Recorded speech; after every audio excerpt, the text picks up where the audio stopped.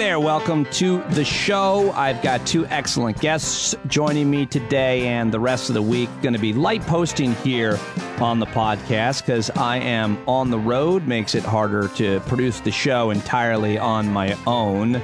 But I'm excited to be heading down to Florida, or in Florida, I guess, as you listen to this. And Orlando, if you're in or around Orlando, you want to come out and have drinks tonight. That is Wednesday, the 13th of October, 2021. Email me, standupwithpete@gmail.com, and I'll send you the bar hotel I will be at. Looking forward to meeting some folks tonight down here for the Florida Education Association annual gathering. Very excited to be speaking and moderating a panel, doing a little comedy.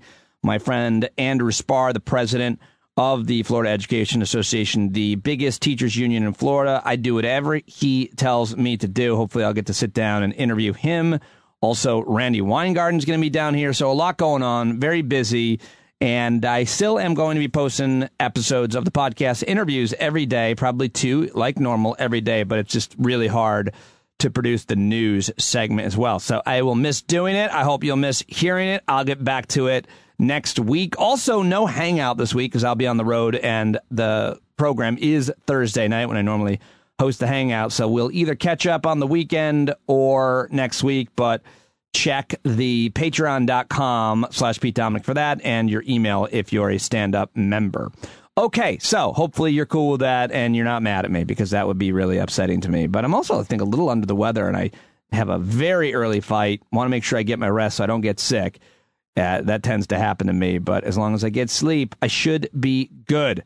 Ankle's feeling better. I'm feeling better. All is starting to run better for me, and I'm really excited to share both my interviews with you, with Dave Siegel and comedian and producer Dave Siegel and Wajahat Ali, coming up right now.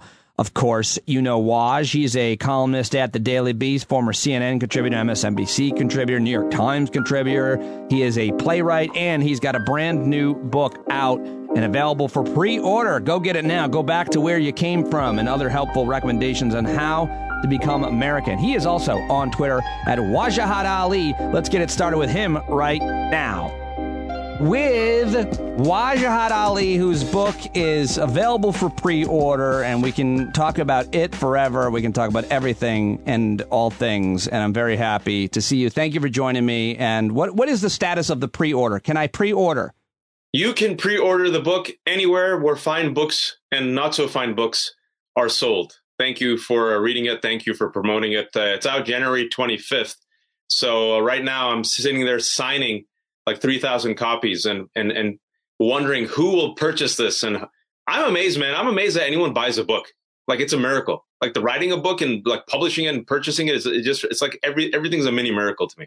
Well, this is a great book to buy and to read. And I'm actually kind of excited and interested to see your promotional tour of it, because you know everybody, a lot of people in media, and they mostly like you.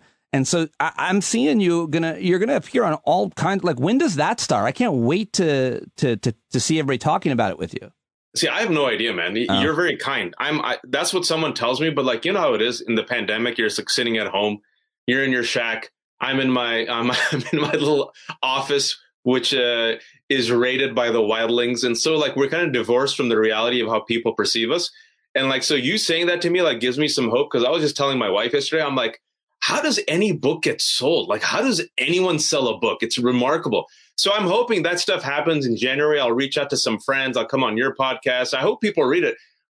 Look, I think I did my job. I was honest. I was authentic. The people who've read it really appreciate it. People who I respect, people like yourself. So, you know, it's one of those things where you release it into the world and you try your best, and then you try your best to promote it, and then you just hope word of mouth takes it the rest of the way. That's my hope. I hope like some middle-aged suburban moms who are apparently the movers and shakers of books, like someone in Cincinnati reads it and goes, Karen and Samantha, this Wajahat Ali has written a really insightful book. You should read Warbalat's book. And then they, start their book club and then invite me on Zoom. And then, Wajah the Hut. All names that you were called growing up, which you get into in the book as well. And I'm loving it, man. I don't know how you make, like, every other sentence is really legitimately funny. Like, but you can talk funny. You're just so hilarious throughout, talking about your own struggle and your family and the issues and growing up in America. And so I wanted to just start by asking you today, and we can get into, obviously, as we always do, some current event stuff. But articulate what it's like to be as American as me, but you're not seen that way. It's interesting because I think Hassan Minhaj said this, where he said, like, you're part of the home team, but you're always wearing an away jersey. And like, for me, it's when you go to school in America is when you first realize that you are them and us. That's when you realize, oh, the other kids don't have turmeric stains.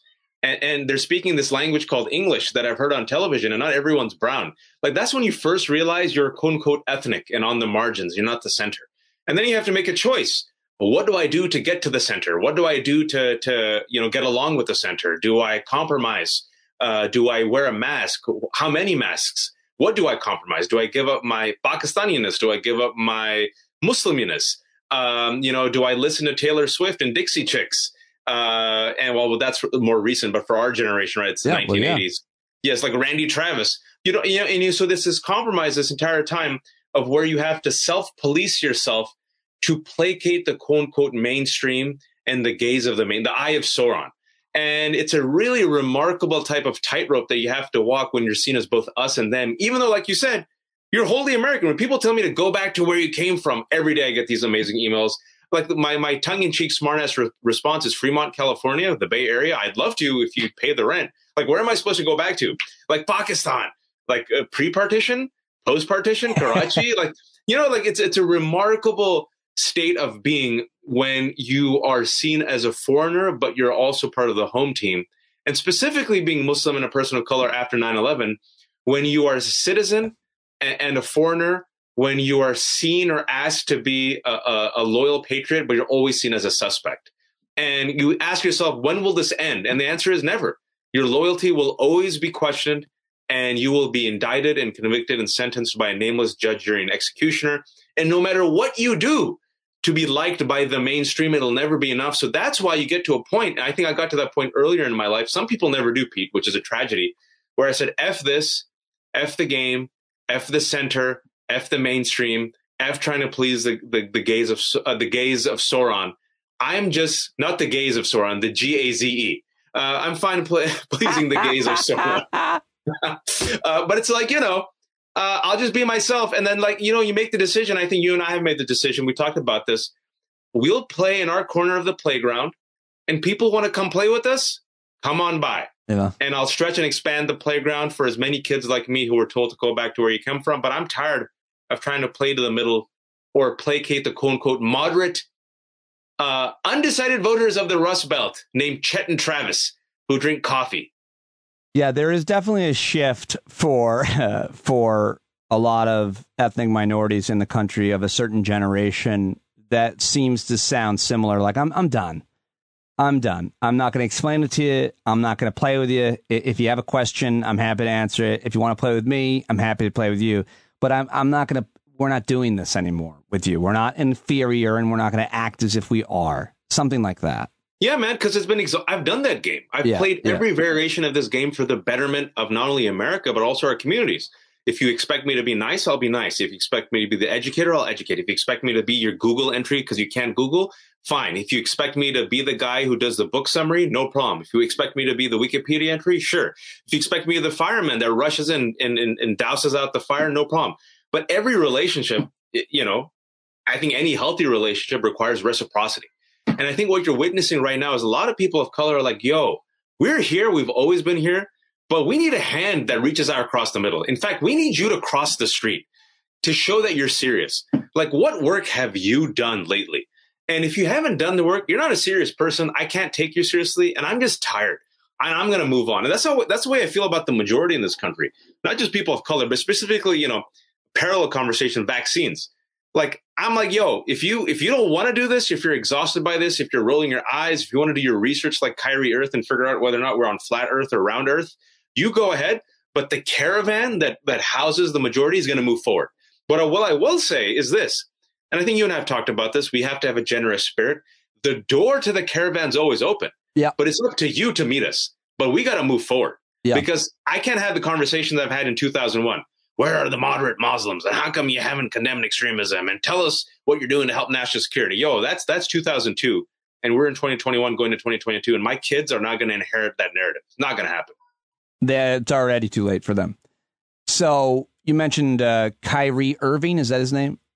That is the name of this basketball player. You're a big a basketball fan. And about a certain time of day, at a certain time of year, your Twitter feed becomes unreadable for me because you're just tweeting about basketball. It started about 2 weeks, sir. Yeah. When is it starting? Should I mute? Is there a way to mute you at a certain time? I tell everyone you mute me at night starting October when there's Warrior games, and you mute me on Sundays during football. And right now, if you're a Dodgers fan, you have to mute me because if San Francisco wins, I'm going to be so obnoxious. You're a baseball fan too, or I'm a Bay Area sports fan, right, and I'm very obnoxious, and I'm an exquisite troll, and I'm absolutely merciless when it comes to my teams beating LA.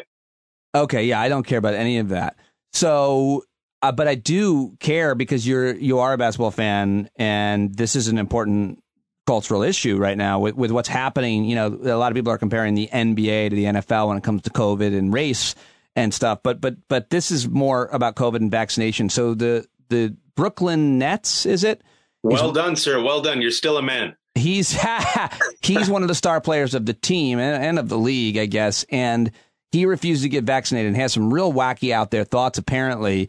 And the Nets today said, well, you're not allowed to play in New York because New York City has these regulations. But you know what? You're not allowed to play at all until you get vaccinated, which is a massive move because he's a key player. And if money matters, winning is the only thing. And so I feel like this is actually a really important touchstone point right now that the NBA is. I mean, is there talk to me about the Brooklyn Nets move and why it matters and what you think about it. Yeah, so it's a remarkable power move by the Brooklyn Nets, and which was, you better believe, co-signed by his superstar teammates, Kevin Durant and James Harden, who also play the basketball, Pete, and are some of the best players. And they make up this triumvirate, right, with Kyrie Irving. They're expected to win the championship. So like you said, the fact that the Brooklyn Nets came out and said this means that the buy-in of the coach, Steve Nash, and they have the buy-in of Kevin Durant and James Harden, who are pretty much saying, yo, we're willing to compromise our season and our championship hopes and dreams over this stance because we cannot allow Kyrie Irving to pretty much say, yeah, I'm only going to practice and play in the home games and not the away games, or excuse me, the away games and not the home games.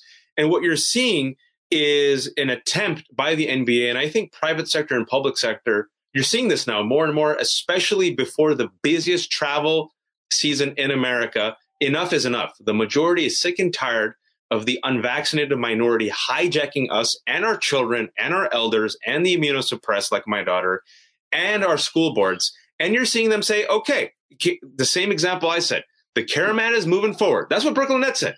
You figure out what you want, Kyrie Irving. You have the freedom not to get vaccinated. You have the freedom to believe that, scientists have created this to control black men, and you have this freedom to walk off the flat earth into oblivion. But the rest of us are moving forward. And Kyrie, like you said, and even you, a man with limited sports knowledge, knows this, he's a superstar. He's part of the players' union. So the fact they went against Kyrie, that's like your zero tolerance policy right there. Like, enough's enough. And they're throwing the gauntlet down, which is huge. I'm all for it. What are the consequences? What's the react? I mean, I care less about the social media reaction to some extent, but what are the consequences? What do you think the larger cultural or consequences, or for just pro sports, much less amateur sports, on this issue? It gives you strength to move forward. It shows you the Brooklyn Nets are willing to part with Kyrie Irving, literally willing to move on to their season without a superstar. And it shows you that there's zero tolerance for even the biggest stars. So it means that if you want to get paid, you better get vaccinated. And if not, it's done. Furthermore, what I'm afraid of, and I hope I'm wrong about this, is we're probably going to get a vaccine for kids in about 3 weeks to 4 weeks, right? Under 12. My fear, and again, I hope I'm wrong about this, is that the right wing, which is further radicalizing and weaponizing, is going to weaponize around this occurrence. And there's going to be spasms of violence. We've already seen threats against school boards. We've already seen threats against healthcare workers. We're already seeing people quit school boards. We're already seeing supervisors beg Joe Biden for security. Remember, that's like a big piece of news that came out 2 weeks ago. So what happens when you have the NBA stepping up, NFL, United Airlines, Delta, Amtrak, government employees, contractors, the Army, schools, Pete, has always been the cultural flashpoint in America, even leading up to, going back to segregation. And these people very deliberately are weaponizing LGBTQ, CRT, vaccines around schools. Yeah. So the next step is going to be school mandates, like in California. And that's where that's where the rubber is going to hit the road, man. That's where, like, if we can push past that, I think you're going to see come January, a majority of this country vaccinated, and we'll be able to flatten it. But we're going to have to deal with this radicalized minority. That's my fear. I hope I'm wrong. Maybe you think I'm wrong. I actually don't think you're wrong, and sometimes I do. But you're almost always right. You and Jared Yates Sexton on a lot of these issues, your predictions have unfortunately, come true. But I mean, I think part of the problem is the reporting on this, and obviously a lot of other things in terms of mandates. Do they work? Do they not work? You can choose to report a story on how they work in this city, this organization, the military, United Airlines, this school. You can choose that headline. And if the headline says thousands of military members will not get vaccinated, then that's the wrong headline if there's a million members. Your excellent example. Let's just go back last week where the headlines were 650 United employees choose not to get vaccinated and will get fired, which that number later changed to 350 because 300 did. The story should have been 99.5% of United employees comply with the vaccine mandate. And so there's also a failure of the media here. And you want to talk about current affairs. Look at this poll that just came out, CBS poll, that shows that once you break down what's in Biden's Build Back Better plan, which is a hilarious title, the English major appreciates the alliteration, for Biden's Build Back Better plan. Once they break down, like the friggin' popularity for this is 75, 80%, 69%, right? But if the media fails to do its job to report on it and keeps doing these jobs about these media hit jobs and Biden's failing, and if Democrats, let's fault it, I'm going to write about this tonight. The Democrats have a popular agenda, but if you don't message on that agenda and people don't know what's in your agenda, who's to blame? Right? So I feel like it's a double problem where the Democrats got a message on this and the media has to do a better job with framing, in my opinion. I mean, let's talk about that, because I think, I'm reaching out to I'm talking with folks at the Biden administration, trying to get either administration folks on the show or just policy experts, because this bill has not been sold well, and we can blame whoever we want. But the bottom line is people really don't know what's in it. And when they do know what's in it, it's overwhelmingly popular. I think you were tweeting about that. Did you just say you're writing something about that? Yeah, I'm going to write about that tonight. Is Great. That Democrats have the right agenda, but they have terrible messaging and only they're to blame. Like, look, there was a report that came out on Politico, I think yesterday, talking about Democratic frustration over the child tax credit. Like, we got $700. I was sitting there a couple of weeks ago. $700 appeared in my bank account. I'm like, what happened? I looked at the news. I'm like, holy crap, child tax credit. This is amazing. It was amazing, right? Like, we used it on the kids. We went out, got food. I got them a Lego set, paid off some bills. Most people don't even give the Biden administration credit for it. They don't even think he's responsible. If you don't share and celebrate this news, how will people know? Meanwhile, you have a slow-moving coup happening right in front of our face where the GOP is literally radicalizing, preparing for 2022, 2024. You got these big wins. And like you said, the poll shows that once you break down what's in the Build Back Better plan, people are like, holy crap, subsidies for childcare? Yes, please. Some money for college education? Yes, please. Affordable health care? Yes, please. Medicare, negotiating with pharma? Yes, please. Like, it's a win. But if you don't sit there and message, if Joe Biden doesn't go on Stephen Colbert, if Kamala Harris doesn't go on The View, if you don't have like nice TikTok, messages, who do you blame, Pete? Yeah. It's like really frustrating, man. Yeah. No, it's a really good point. I mean, I think Nancy Pelosi today said you guys haven't sold this very well, which is a dumb word to say, sold. It's not journalist's job to sell politicians' agenda, no matter how great it is. And, we can talk about political coverage of such things, but it's true that I think it's fair to argue that in the media zeitgeist, there hasn't been nearly enough talk about this. Also, just to be critical of the Biden administration for a second, like, Biden himself has not been out there selling Absolutely. this nearly enough the way Obama and Trump and almost every other politician does their agenda. And I'm sure there's a reason why he hasn't. Maybe they don't think he's great at it. Maybe they think surrogates are better at it or something. But I feel like nobody has been. And where is Barack Obama? I think he'd go out there and make some speeches about it, too. But I think that's what they're ramping up to do, the administration. But what I'm saying, I agree with you, man. The whole time I was like, listen, Biden has his gaffes. He'll say some stupid stuff. People know this. 81 million people voted for him, right? He's like your grandfather that you invite to the barbecue, who like you can trust around the kitchen. He'll flip like the hot dog and he'll ramble on and tell a story like 5 minutes too long. And he might say something offensive, but you realize it's just grandpa. But then like the kids love him and he'll, give him some cookies. All right. Let him just do that. Like, let him just go there like in his folksy weird way. You're the president, man. Sell your agenda. You're the president. And I want him to do this, but they're trying to protect him and cocoon him, right? Because of the gaffes he does. I don't think America cares, bro. We just survived Donald Trump, who like has verbal diarrhea and says like the most insane batshit stuff. And people love him. I think people will be fine with Biden. My concern also here is we're finally coming to this tipping point, and it's going to be interesting where I think the Democratic Party is realizing that the moderates are in the minority and the progressives are the majority. And you have to have the Democratic Party, again, with messaging, own the term progressive. You can't run away from it anymore. These centrists and moderates cannot run away from the term progressive. Own it, define it. What does it mean? Sell it to the American people. Because in the absence of that, you have people like Ted Cruz and Hawley and others defining progressives as socialism and communism. And it sticks. It works. And so if like you've never seen a Republican shy away from the term conservative, why do Democrats shy away from progressive? Question for you, Pete Dominick. I think it's branding. I think it's polling. I think it's focus grouping, all those words and how they land with people. But I mean, progressive can't be. I don't know. I don't know the answer to that. But I think they think too much about it. I mean, Bernie Sanders has always been a great salesman at his ideas. What he does is he repeats the same shit over and over and over and over again. And it works. Right. And he's not really using labels that much. He's talking about policy, which is why I've always liked him, which is why, by the way, I like Ron Paul. I mean, I hated Ron Paul, but he was talking about policy a lot. And that's why people didn't, often pay attention. But anyway, I should never compare him. The two more quick questions for you. One is, would you have a threesome with Superman? Because I definitely would. Like, I would have sex with a fictional superhero character or a real one, I think. I'm very antiquated in my old school ways. Unfortunately, I'm not adventurous.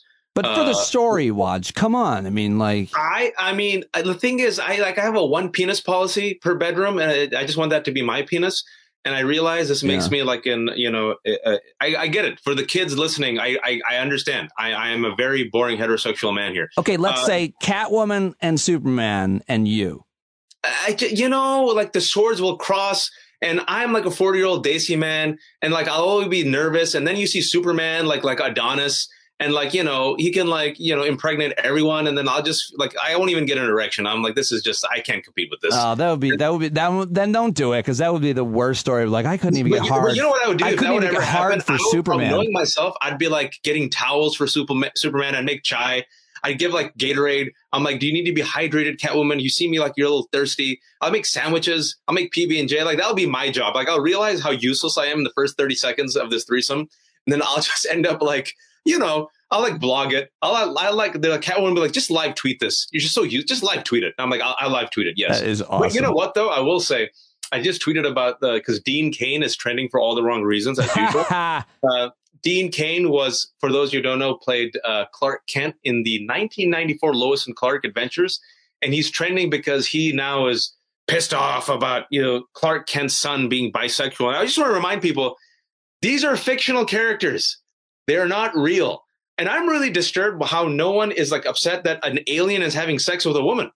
Like this is, like why is it okay for a Kryptonian to come impregnate our human women? That people aren't afraid of that, but like Clark Kent's fictional son is gay and like bisexual, sorry. And everyone's freaking out. But I will say this. I think you said Clark Kent just now. I think I heard you. No, I said Clark Kent. You may have misspoke. Freudian slip. What I will say is this, though, to show you how what a renegade and rebel I am.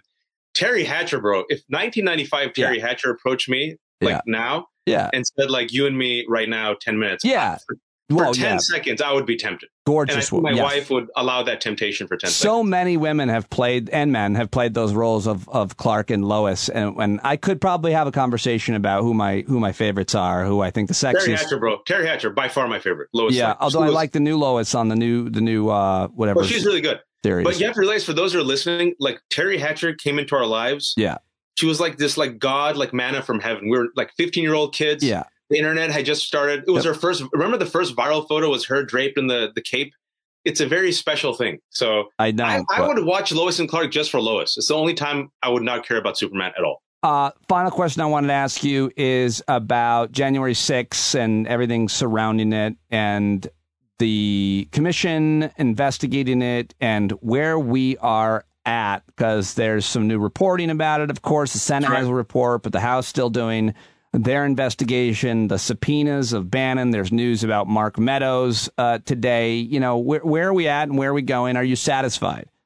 I'm absolutely not satisfied, but I am satisfied that we can go from Terry Hatcher to the slow-moving That's what we do here. Of minority rule that is going to happen in this country. Look, the reality is we are this is what we're seeing. If you ever see the Bond movie, and I saw the latest one, it's good. Usually Bond's villain reveals his dastardly plan in the last act. We are seeing the Bond villain literally give you a memo telling you about his plan in the first 10 minutes. And he's admitting it. He's on social media. He's going on TV. We know literally what the Republicans are going to do to derail democracy and to put in loyalists to achieve minority rule for white Christian supremacy. We know it. Anything that gave you any sort of delusion that they're going to moderate after the January 6th insurrection or the election should have been obliterated by Trump's rally, by Mark Meadows appearing on Fox News, by Stephen Scalise refusing to say that Biden won the election, by them doing the fraudits even after the audit that they did in Arizona went against them, by the purging of Liz Cheney, by the purging of Republican secretaries of state, by the voter suppression bill, right? And by all the evidence, like you mentioned, that showed that Donald Trump pressured the Justice Department and literally everyone around him to do a coup. But thankfully, there were a few Republicans who decided to put country above party. So with that being said, we have a year left to save our democracy. And Steve Bannon and Meadows and Scavino have pretty much given a middle finger to the subpoenas. Right. And so why doesn't the majority enforce the subpoenas and hold these people in contempt? And why isn't Merrick Garland putting the pedal to the metal and flexing, not being partisan, literally looking at the evidence that we all have seen in front of us and enforcing it and then doing some indictments? Because in the absence of people literally going to jail for this and having consequences for trying to do a coup, which was barely unsuccessful, but will be successful in 2022, we are going to see the end of democracy, Pete. That's why. So, I mean, I hate terrifying people, but you said me and Jared have been right. We've been worrying about this for years. And now you got Bill Maher on our side. You got Robert Kagan, a white conservative man, saying everything we've been saying. This country loves listening to white conservative men. Don't listen to us. Listen to Kagan. Listen to Bill Maher. Yep. All good points. I'll let you go. I love talking to you. I really appreciate your time. Everybody, you can pre-order the book now. Go back to where you came from and other helpful recommendations on how to become an American. And we will do a full, robust interview on it whenever you want. But there's going to be a major media blitz. Major media blitz. So? Oh, I'm going to do. People like this book? What do you think? I haven't talked to you about it. Will they? Yeah. You know, what's funny is you made the point. Like, I interview authors all the time, so I'm reading their books. But, you know, I've also talked with smart people about, are people reading books? Right. It's an issue of we're not reading long articles, much less books. For all people who love books and context and an interesting subject matter, if you like nonfiction, you know, and this book is a memoir and it's hilarious and it's your point of view and it's amazing. So I think that if anybody that likes reading books, nonfiction especially, they're going to love this for sure. For sure. No, that means a lot, man. I'm glad you liked it. It's so funny. It's annoyingly funny. Like, I'm laughing out loud all the time. And I it's hard for me because I keep thinking, could I ever write something with this many laughs, authentic, real laughs in it? And I struggle with the answer. You are a stand-up comedian. I envy stand-up comedians. I don't know if I admitted this to you back in the day when I was in high school. My dream was either to, people told me either to go into film and be a director or be a stand-up comedian. So I have respect for stand-up comedians. Yeah, I'm glad you didn't. It's not a great life. I'm glad you chose the life that you. I'm married to a doctor, so I get to eat. There's a lot of ways to use humor, and you've used it in your personal life, your marriage, and in this book and in your commentary always. So it's always all there, and so you've applied that skill very well, sir. Thank you. I appreciate always talking to you. Thanks for having me on. And anytime we could talk about childhood, adolescent crushes, I'm here for it. You know, we've done that before where I told you I interviewed like a lot of mine, right? Yeah, I mean, I said you hit the jackpot. Yeah, that's right. I just want to hit you. And the fact that you didn't come off as a creeper is a remarkable testament to you. A couple of them gave me their phone number, like not for, I told you, Winnie Cooper, Danica McKellar. Oh, Winnie, yeah. Like she gave me her phone number. She's like, if your daughters ever need help with math, because to be fair, I told her my daughter was struggling or whatever, but she wasn't. I was just bullshitting her. But I would never call her for that. But I would never call. But yeah, I felt pretty big deal that I have their digits. I mean, isn't it amazing that you can say I have Winnie Cooper's phone number and I can rely on her for math skills because she's a brilliant mathematician. And I don't even want to tell you the others who gave me their numbers. We got to do this off record. But they rhyme with Melissa Milano. No, she didn't give me her number. She did not. Melissa Milano did not give you her phone number. She did not give me her number. She gave me a number, but I'll tell you what, didn't work. Didn't bring me. It was her assistant. It was Melissa Milano's assistant. She played a really good prank on me. She gave me her number, and I called, and it was Kirk Cameron. And I was like, what? I don't want to. He goes, have you found Jesus yet?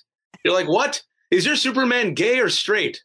Like, I love growing pains. He did. I was like, I think this is the wrong number. And he kept grilling me on such litmus test questions. It was really annoying. Well, if you want growing pains, there'll be a lot of pain in hellfire. You're like, oh, my God. One of the characters in your show is called Boner, dude. I mean, come on. You must have had some input. Wow, thank you. Last thing I'll say is we were just saying, a bunch of friends and I were just talking about, isn't it sad? Like so many of these, these childhood icons we grew up with, like drifted to right-wing nuts, like Dean Cain and Kevin Sorbo and Kurt Scott Cameron. Baio. Yeah, my man, it's just painful. Like that's why Hollywood needs to Hollywood needs to subsidize and take care of its childhood actors, or else they turn out like Scott Baio. Another one is Ricky Schroeder. Oh, painful, man. Why that's so painful is he gave money to bail out Kyle Rittenhouse, who killed 2 people. It's like, come on, Ricky. Yeah, I interviewed him, and he seemed off for sure. And like he had NYPD Blue too, so it was like, you have life after Silver Spoons. Great actor, but let's be clear, most of them have come out right. I mean, listen, Henry Winkler is the nicest guy in the world. I've heard he's a great guy. Ron Howard apparently is a really good guy too. Great guy. Yep. All right, man. Thank you very much. I love you, buddy. I really appreciate it.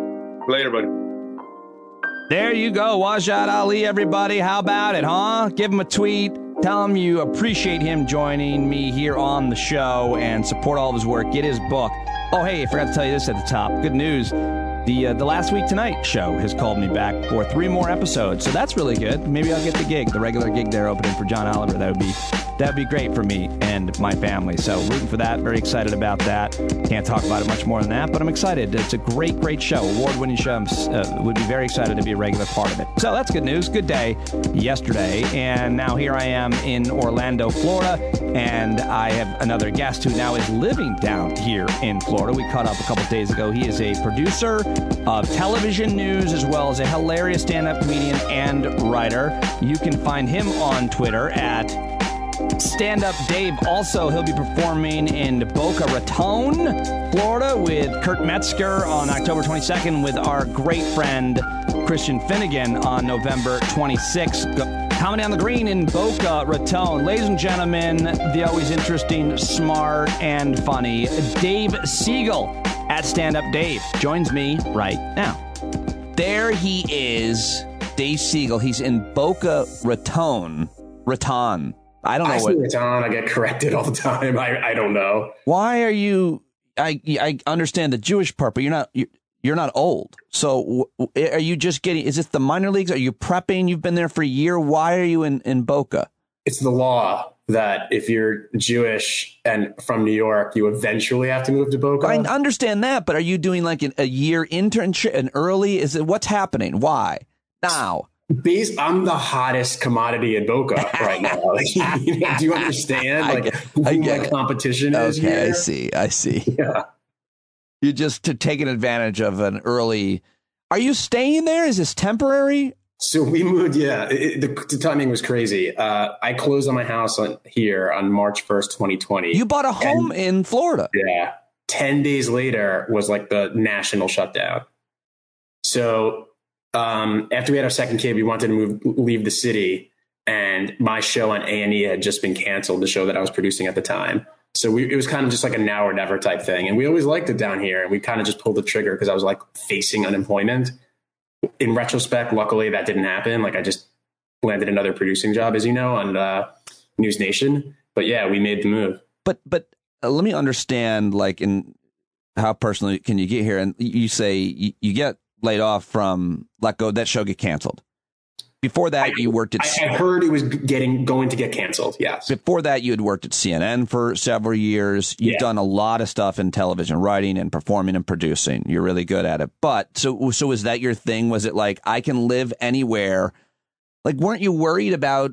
You're leaving New York and you're moving to Florida, the television industry, like, were you worried about what your career was going to do? I was more worried about like the stand up, to be honest with you, because I went from of course that moving, like living around the corner from like one of my favorite venues to like, well, now what am I going to do? But it was more like family oriented. Like our second daughter had just been born, and it was like, we have to leave the city, that we know. Yeah, and we went through the same thing. It came down to Metro New York or South Florida. And we would just like, we looked everywhere and like, what could we afford? What kind of lifestyle are we going to have for our kids? And it was just pros and cons. That's all. We pulled the trigger. So you have family. I mean, that's what it's really, it ends up often being about that for people. When you have kids, you will sometimes say, you know, if you're close with your family, especially, I'll have help. I'll have help because my family, how much? So that was a consideration. You, your wife, both of you, family? Definitely a factor. Yeah. I mean, we've never really had that. We didn't have anyone in the city. Right. So, yeah, I mean, we have a lot of options here. I have a brother here. I have my parents here. Her parents are pretty close. What do you like about Florida? I'm less than 2 miles from the ocean. That's pretty sweet. I mean, I'll hop on my bike at like dusk, ride to the ocean, jump in, ride back for like 20 minutes. And it's like, that's kind of a nice lifestyle. You know, the water is warm 365 days a year here. You know, I could take my kids to the beach, let them run around on a whim. That's really nice. It's a lot of, I play pickleball with senior citizens on the weekend. Do you try to beat them? Oh yeah. You gotta take advantage of their lack of torque. And they're, you know, they can't, they're pretty good if you hit it right at them.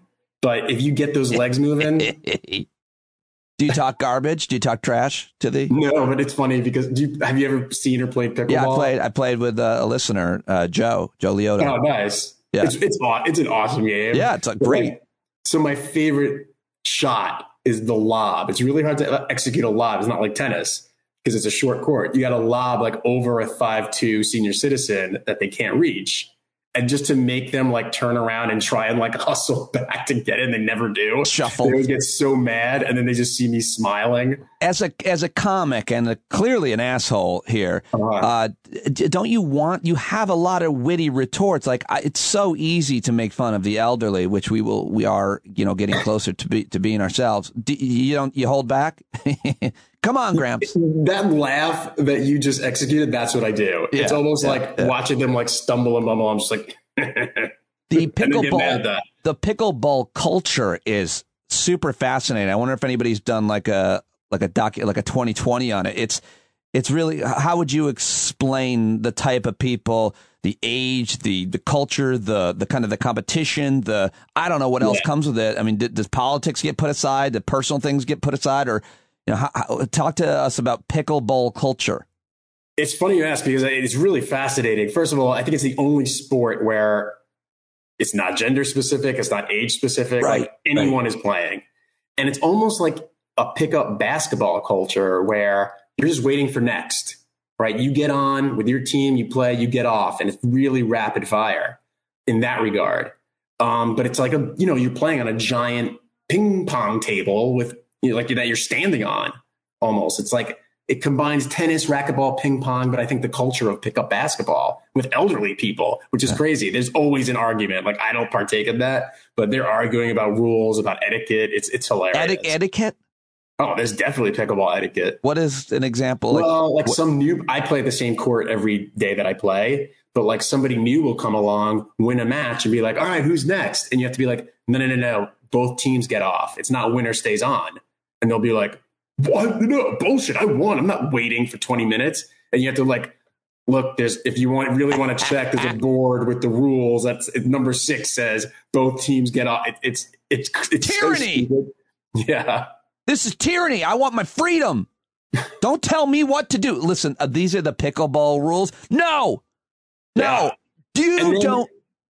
Yeah, there'll be other courts where, there's 4 courts. You can make one court winner stays on, which makes sense. But like, you're not getting these people to change the rules after they've been. The only other thing I feel like it's a very white-ish and certain ageist thing, but I don't know. Maybe there's like Hispanic and Black and Asian people playing pickleball all over, and I just live in a white community. If they are, I leave, so I wouldn't know.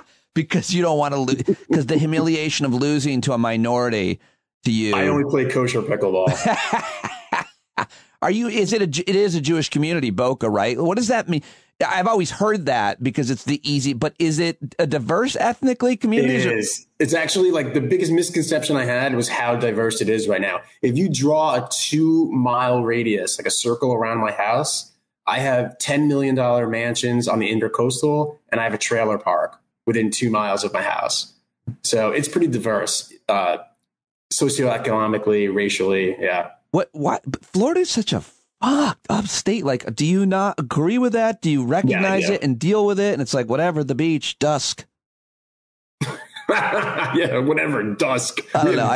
Here. I love that you said you go there at dusk, and I didn't ping you earlier for it. It is fucked up. The governor, I'm not going to get into him. I have strong opinions, but it's messed up in a way where I've never lived in a place where it's so split 50-50 as to politically, like who you're talking to. Yeah, that's for sure about Florida. Yeah. Coming from, I've lived in DC, I've lived in New York, and I've lived in LA. So, you're pretty safe with a certain political standpoint. So because of that, because you have the opportunity to see that a lot, I don't know. I've been pretty sheltered in terms of with my people and like-minded people, but getting out and talking to people. I was talking to a guy the other night at the restaurant my daughter is a hostess at, and he's the owner. And he's like, me, I think I'm some conservative on some things. I'm liberal on some things. And I was like, can we be done with that? Can we just be done with that? And can we say which America or reality, what earth are you on? I live on the earth where COVID is real, vaccines work, and Donald Trump lost the election and Joe Biden won the election. Like, do we agree on those and then we can disagree on everything else? Or is that a dumb threshold, or is that something that you think even applies? Is there any gray area left to... See, I would agree with you. And I think we're in the minority, unfortunately, where it's very easy to say you have to respect other people's opinions, but like certain opinions you can't respect. And I think it's okay to say that. But that's not an opinion. Like I'm not talking about opinions. I'm talking about reality. Like, it's not my opinion that Joe Biden won or that COVID is real or that vaccines work. Like, it's not my opinion. And so I'm happy to argue opinions, but realities. Okay, but so let's blur the line even more. Someone can say that, hey, I believe that, Donald Trump is good for this country. He's taken it in the right direction. And that's an opinion. Yeah, sure. Right? Oh, yeah, for sure. So you can debate that one. Yeah. But as long as but I do try to get a threshold with whoever I'm talking to about what their thinking is at this point. And I'm like, all right, I'm sorry I have to do this, but let's start with moon made of cheese or not, like Democrats eat babies or not. And then if they fail the first few, then it's like, well, I don't really care about what you think about anything else. Sorry. Well, now they're making like the January 6th insurrection a political thing. Like they're trying to morph that into an opinion. Like, well, you should respect that. I don't think these people are so bad. They're patriots. They're doing what they thought was right. They're making this political by dropping the book on them and giving them these I can't handle that. Like, I don't think that's an opinion. I think these are The only thing I would say about that is the people that showed up at the Capitol and committed the crimes, and then millions and millions of more were told by not Alex Jones or Sean Hannity, the president of the United States, every single day that the election was rigged. And I mean, they overwhelmingly believe and trust him. And more than that, they are they're cultish about him. And so they're almost like being naive or gullible. That's not a defense for criminal behavior. It never has been. No doubt about it. I'm not certainly arguing that it should be, but I will argue also, about all kinds of criminals. I always want to get to why someone, why would someone murder a person, assault a child, rape someone? Maybe some people don't like to talk about it. I do like to talk about what people's motivations are, what their thinking is in the insurrection. Those people, and they still believe it. I mean, that's the problem. Donald Trump is still out there saying things. And what did he say yesterday? He said yesterday something. I don't pay too much attention, but sometimes it breaks through. The Haitian people that on the border, he said something like they probably have AIDS. He said that, which is like I don't care if they have AIDS. It's also very let them in. We can treat it. So he's always been he's wanted to be A-list Hollywood. He's never wanted to be A-list politics, right? And I love how he just resorts back to the 80s when he was at his peak in pop culture. Yeah. And that's when AIDS was the big, scary monster. Yeah. So that's what it's all based on. Right. Next he was these people are like Freddy Krueger. It's what? You got to stop with these 1987 references. But that was his peak. That's a good point. Yeah, that's a really good point. It's so, you're down there in Florida now. I mean, and you're doing comedy in Florida now. Is that same divisiveness cutting through with your comedy? Because I'm not looking forward to getting back out to general audiences that don't necessarily know me, which I'm happy to perform in front of, and doing a certain type of material that I want to do, which is making fun of people who believe in conspiracy theories. I want to do those bits, but maybe half my audience or a third or even a few. And if there's a few nuts in there, then here we go. There goes the comedy. I got to deal with this guy, this flat earther over here. So let me give you an example of a bit that I did back to back, Manhattan, Palm Beach, miles from Mar-a-Lago. Okay.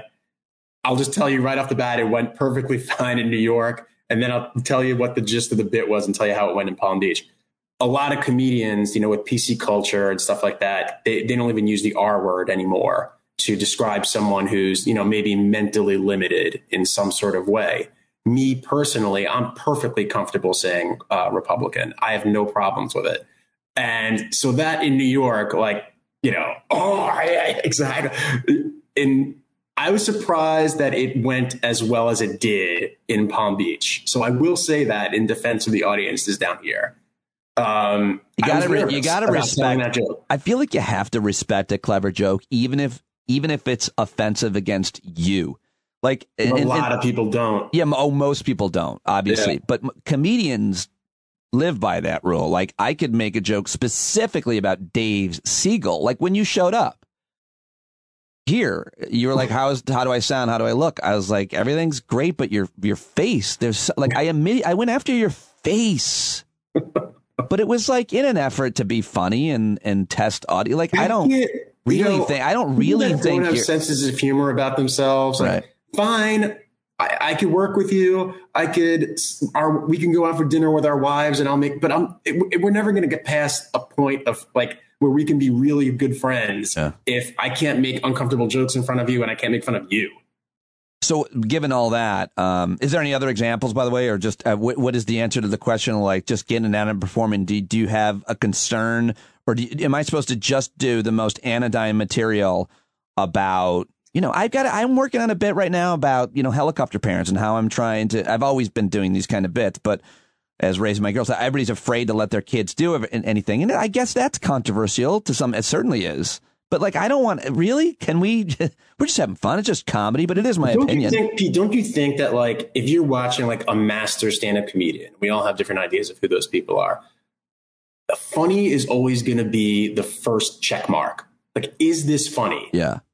Yes. And if you have that, I truly believe it doesn't matter what you're saying politically or sociologically. Yeah, but I'm not. But I agree with that fully. But I'm not that type of comedian who can do Jim Gaffigan or Jerry Seinfeld, observational, divisive about a Q-tip. Those guys are amazing. I have tremendous respect for anybody who can do that. I take things from my life, opinions that I have, and then I, make them absurd or rage about them, or whatever. So let me ask you a question. Yeah. Do you remember the first stand-up bit that you heard about 9/11?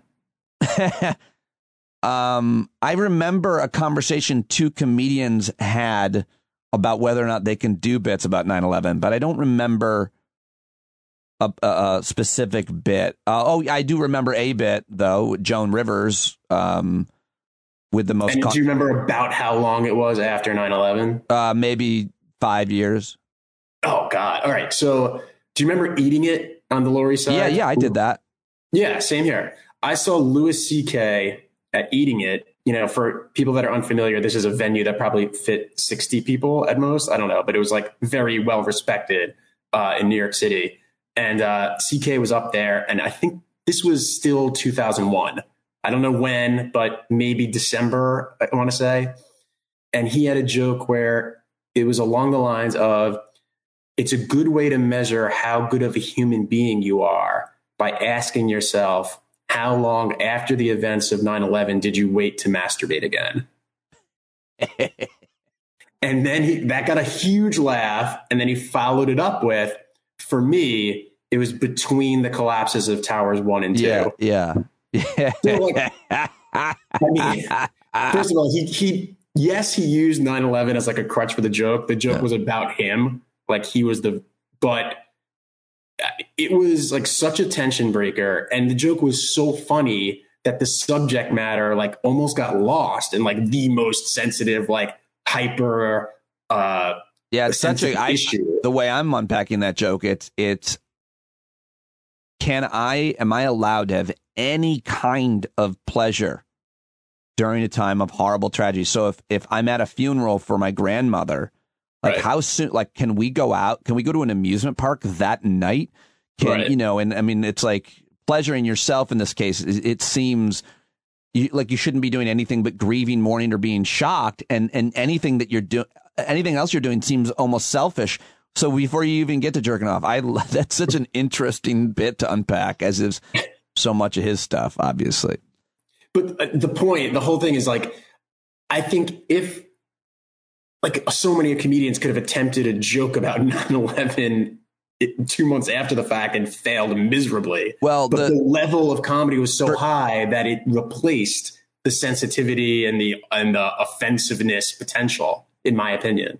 I think that is a truth even now, but it's still going to be hard. That's different though. Okay, I don't think it's the truth, because you're now talking, if I make fun of Republicans or conservatives or Trump, or Nick DiPaolo makes fun of liberals, Democrats, or Biden, whatever it is, people take it. You're talking about me and my core beliefs. I'm not talking about the other things that are sacred cows, cancer, Holocaust, or 9/11. You're talking about my current core beliefs, and you're making fun of them. Yeah, look, and I think I have no problem with people making fun of my core beliefs. And I also think from a psychology standpoint, if you take offense to someone that's making a joke about your core beliefs, you have a little insecurity about your core beliefs. Like I'm strong enough in my convictions where I'm comfortable with what I feel about certain issues, that someone making fun of them isn't going to affect me, because I'm pretty confident. I think that's a great way to be, but I think that, and I probably share that for the most part, but most people aren't like that. And what are your feelings about people who don't like taking walks at dusk on the beach? Like someone who would make fun of you for that, even. It's fine, because it's not a walk on the beach. First of all, it's a bike to the beach. Do you use dusk in other situations? Like, did your wife like, where are you going? It's almost dusk. Yeah, we try to put it in. We try to use it 3 or 4 times a day. What about what time do you want to eat? How's dusk? Yeah, but if it's getting like late and it's already like past dusk where it gets hard, you have to almost like use it like, hey, can you get the broom? There's a little dust on the floor. So right. Like, you just dust? No, dust. But I got the dust in, you know? I watched about, we should have given each other an assignment to watch Dave Chappelle's special and then examine it. But instead, let's just examine it as two straight white men. At least you're Jewish, so you have some credibility. Yeah. And I have trans friends. You're so open-minded. So you mean the barista at Starbucks? Well, I don't know. Like for me, like Chappelle, before we even get to the content, his delivery and performance has always been the thing for me. His diction, his energy, even his movement, the way he drops that mic and hits himself in the thigh, even if it's not my favorite joke. Like it's always been appealing. His kind of laid back, almost high delivery, which by the way is based on Tony Woods, and he admitted that not too long ago. Tony Woods, who came up ahead of him in DC, where you also started, and so you know about all that. But anyway, haven't even read what the controversies are, other than talking about he identifies with a certain ideology, that there are just two genders, and apparently J.K. Rowling believes in this, and she's been harangued, and the trans community really is offended by Dave Chappelle, including, we found out,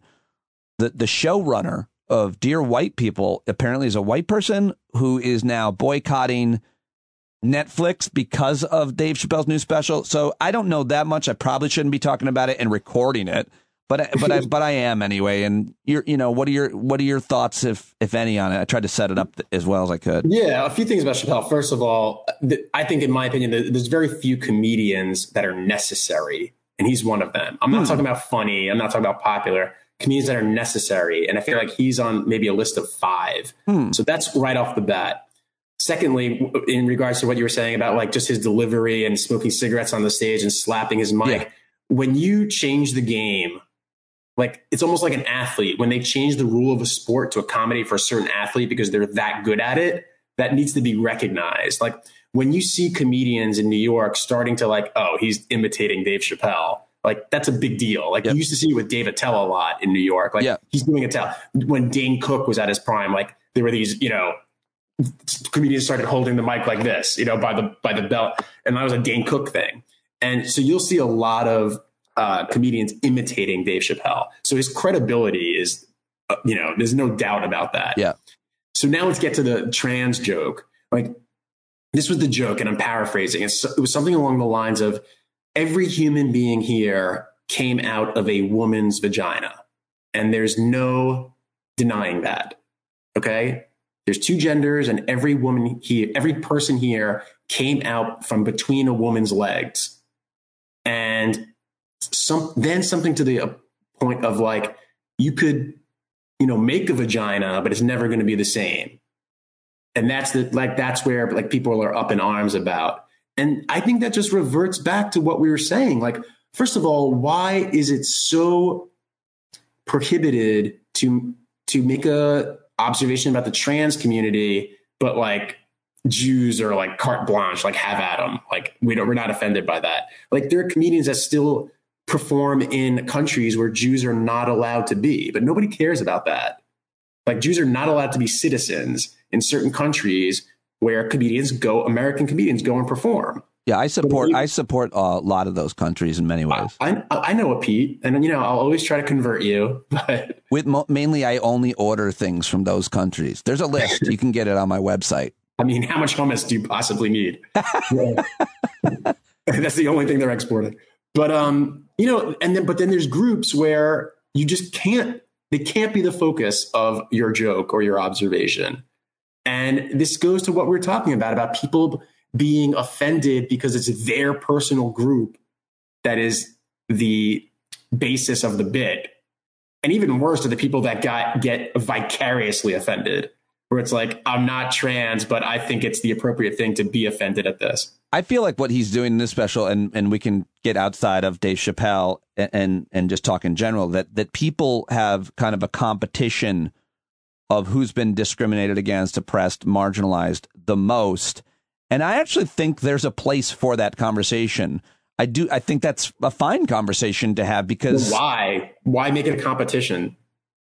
Well, I wouldn't make it a competition, but I would try to have a conversation about the facts of living in, say, America today and what it means that you are or not marginalized, discriminated against, how you are and how that happens so that we can understand it, be empathetic towards it. And then if possible, create policies to create more equity. And I think that so I think that matters. Like you, and I think that black people overwhelmingly probably still have it the worst because they're black. You can see them. It's not like anything else. And because of the history of this country, yet Jewish people were exterminated, but you can't discriminate against them as easily in line at the grocery store, except for when you can. And some people would say that that's actually an argument why they should be protected more, because the whole thing about Jews is like they're trying to sneak in and take over. Why aren't you wearing a yarmulke?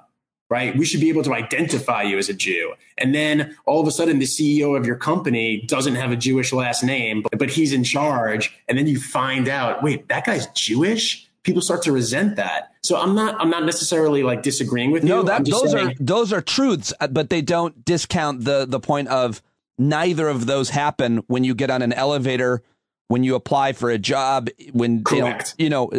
So, even before that, if someone has a quote unquote black name and their resume just gets tossed. Exactly. There's a ton of data on that. But but I'm saying the conversation you and I are having about it right now is a worthy, educational, informative conversation. I prefer it to be had by two academics who've studied the issue, or historians or psychologists.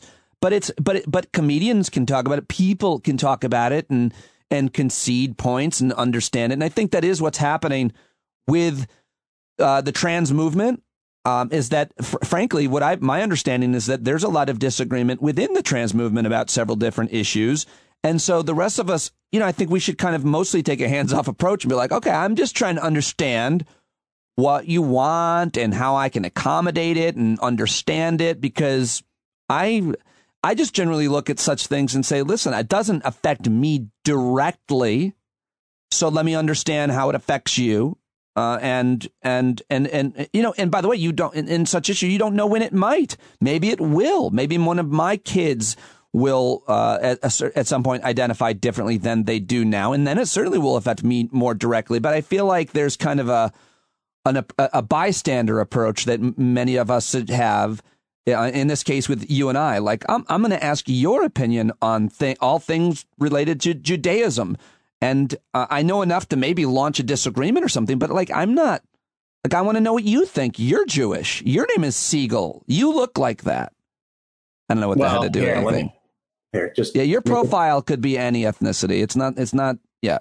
Right. No, I don't think your nose is out of any. Your face looks totally symmetrical and in proportion. Wait, did you say symmetrical or Semitic? I said symmetrical, but I wish I had said Semitic. Your face is totally Semitic. Well, then I am Semitic too, because my dad is half Lebanese. All right. Yeah. I knew there was something there. And also, we should also say that people shouldn't get offended when you ask these questions, because that's what it's all about. And I think they do. Mark Normand has this awesome joke where he's like, I went up to this black guy at a party and I was like, hey, you never see like black people skiing. It's never part of the culture. Like, why is that?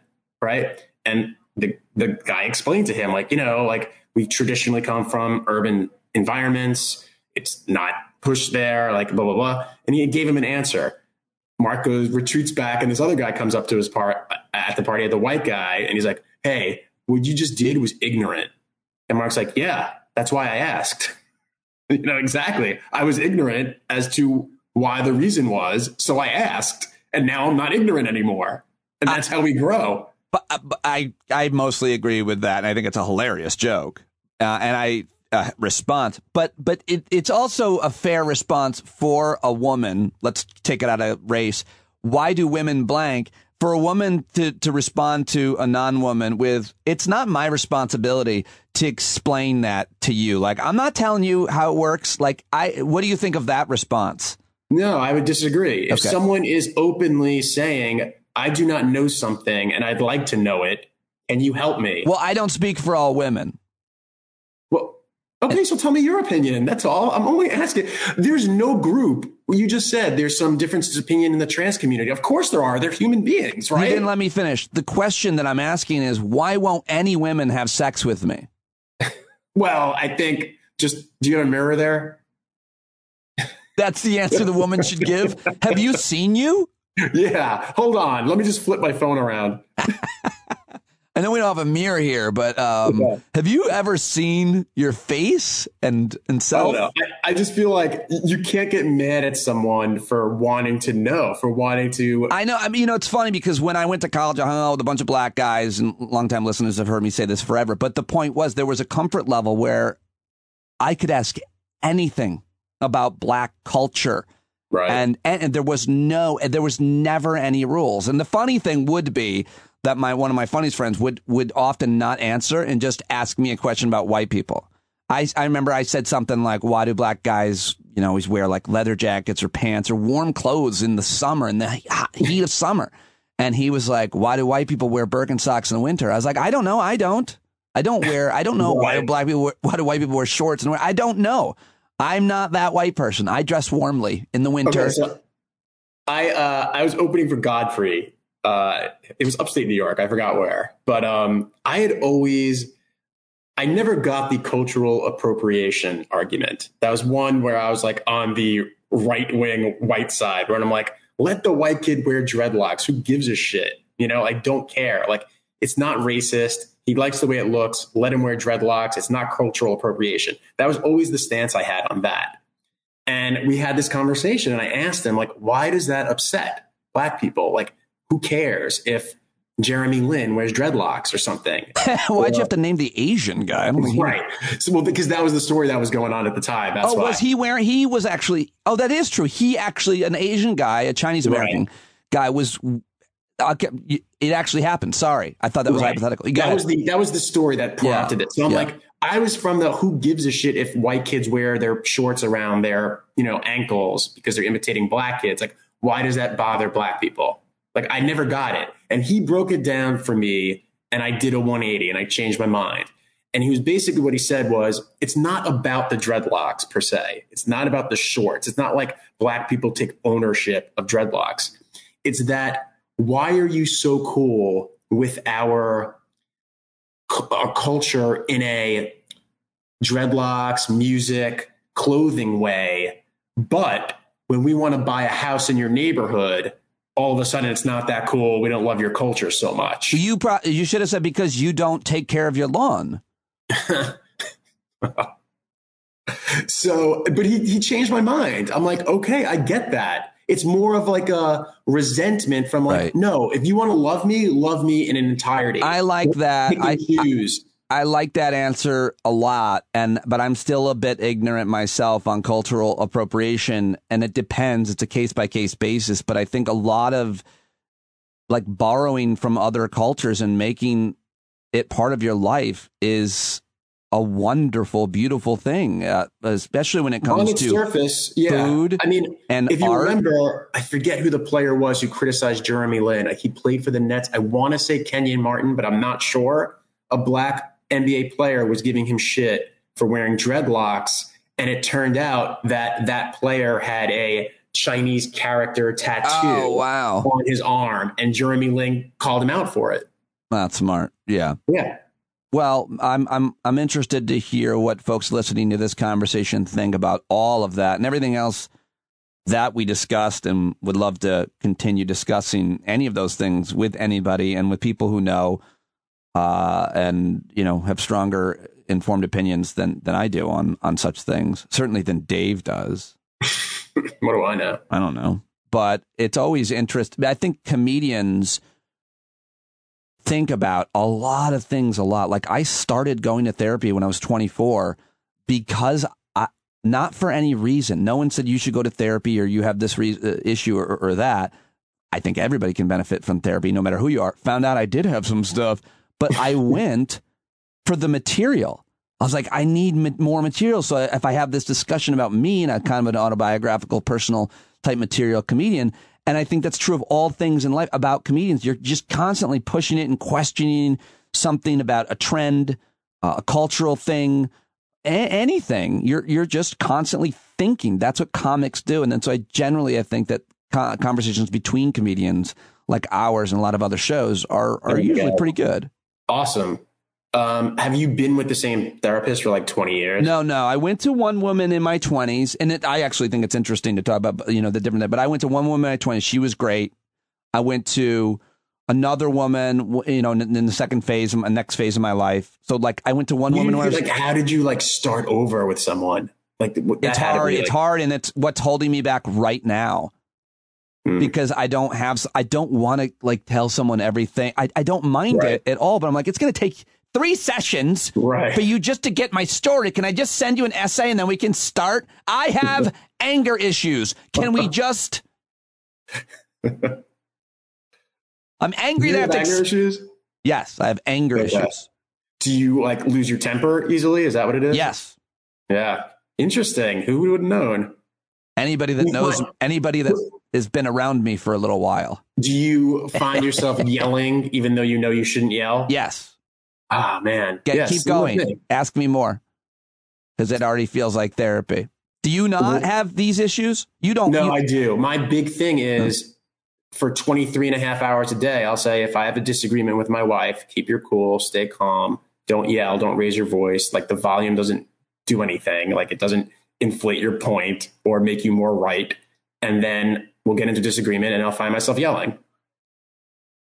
Yeah, I'm the exact same way. I haven't even, I have that kind of in my head conversation, but I also have, I like mantras in such situations. Mantras have helped me with my emotional issues to just calm down, whether it's take a beat, take a breath, or in this case with your spouse or your kids, even as you'll see when your kids gain agency right now, they can't chew solid food if I have it right.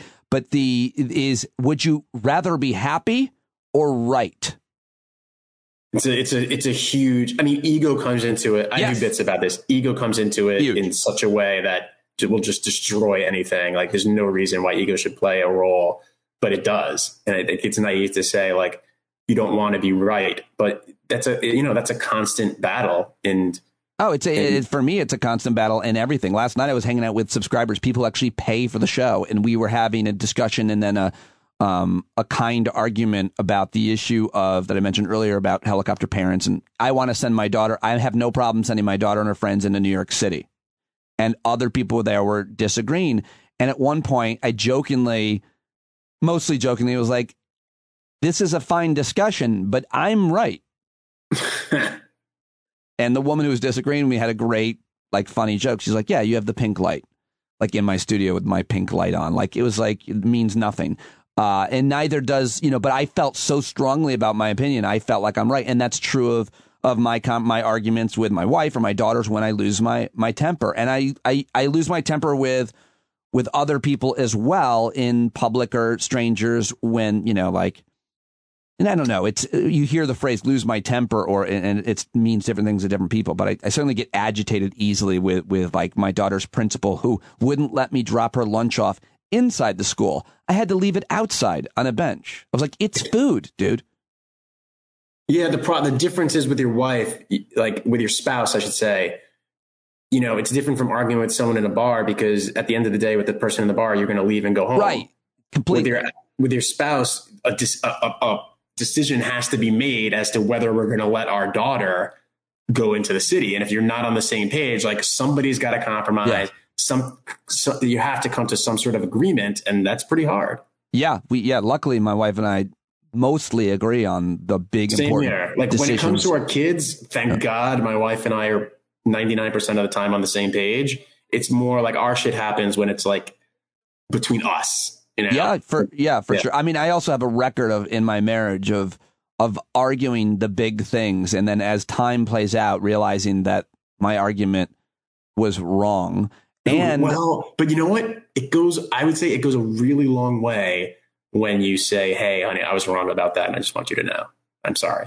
Yeah. But I pride myself on that. And that's what I feel I feel, I have this issue, but I'm really good at begging forgiveness and pointing out where I went wrong and why I went wrong, and then doing the same thing again. So it's like it runs out, even that quality where you're able to, because I'm good at apologizing and being very contrite, specifically contrite. But then if you do it again, it's like even your thoughtful apology runs out of steam when you continue with a repetitive behavior. And I think that's true of all people. I think that's true of everybody. You know, you gotta change something about that. But yeah, so anyway, the therapy, and I think it's great. And now, then I went to when I lost my job, I started again, and like I was dealing with anxiety and depression over all that and ego related stuff. I went to 2 guys. The first guy was not great. The second guy was pretty good.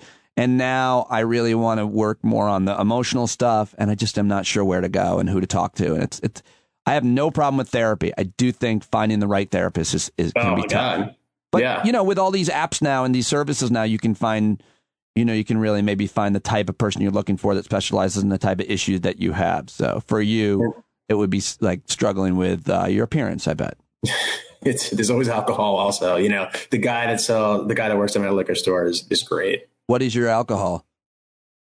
Now that I'm in South Florida, I've been drinking rum, which is so weird. Like, nobody drinks rum, but like it's a thing here. How do you drink it? I'll put like fresh juices in it. And when will you drink it? When do you allow yourself? I'm a big drinker. I drink. I'll have like on the weekend, like we have a pool, like we'll sit around the pool. Right. So you don't have a drink during the week? No. Oh, look! I'm not a big drinker. Not in the comedy clubs either. Like I was at the Improv in Palm Beach a couple of weeks ago. You know, the host is fucking like boozing.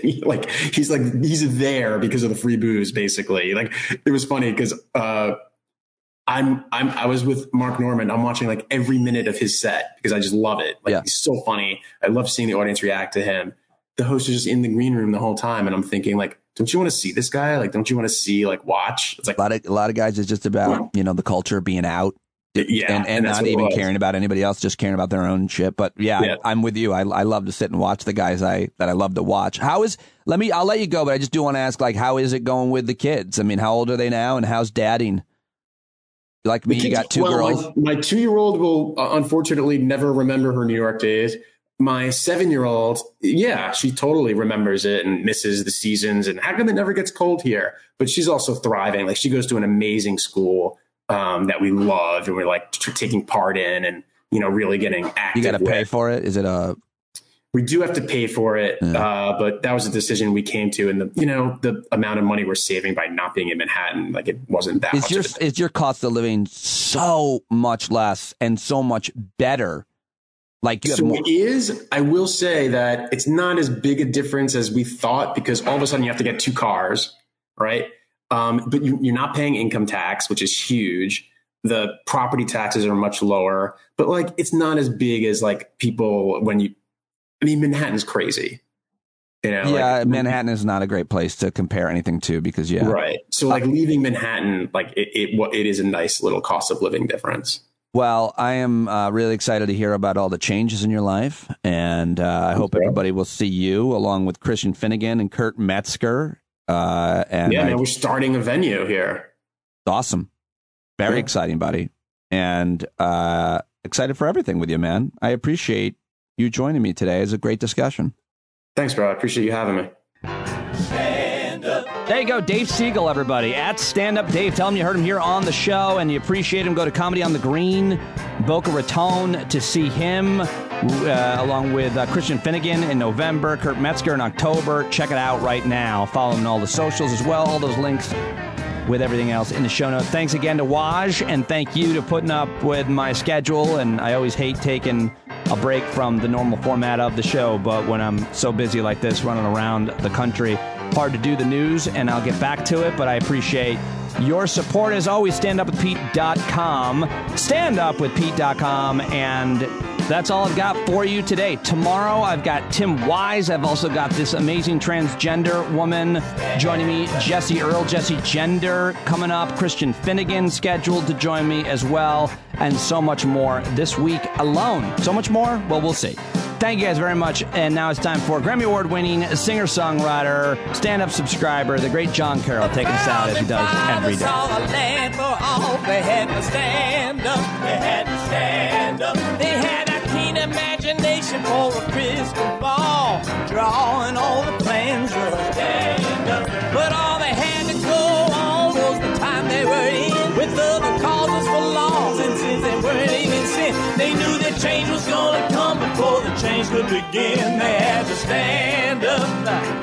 All right, they had to stand up. We got to stand up. We got to look the devil square in the eye. We gotta let him know it's his time to go, and make it clear when all we hear is a lie. Why you lying awake wondering where the money all went?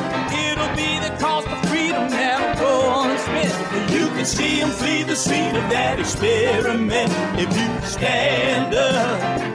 All right, we got to speak up. We got to reach up and raise your voice in every way you know how. Don't be toes up. You got to show up. Ain't no better time to do it but now. No need to pledge allegiance to no wanton tribe. Rise up, show obedience to the voice inside, and listen well, and it'll tell you not to run and hide. It says stand up.